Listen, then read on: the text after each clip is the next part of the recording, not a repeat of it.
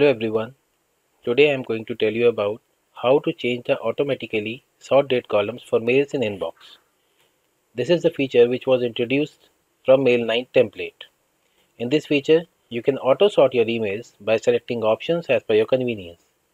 Generally by default, all the new mails comes on the top in Notes client.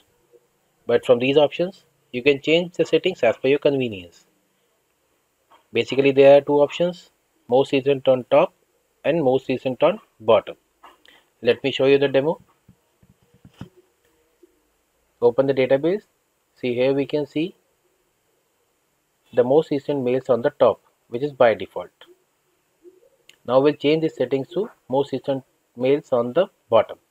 We'll go to more, preferences.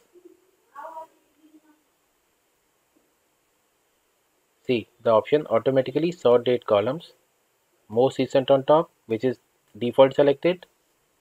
Now we'll change the settings to most recent on bottom.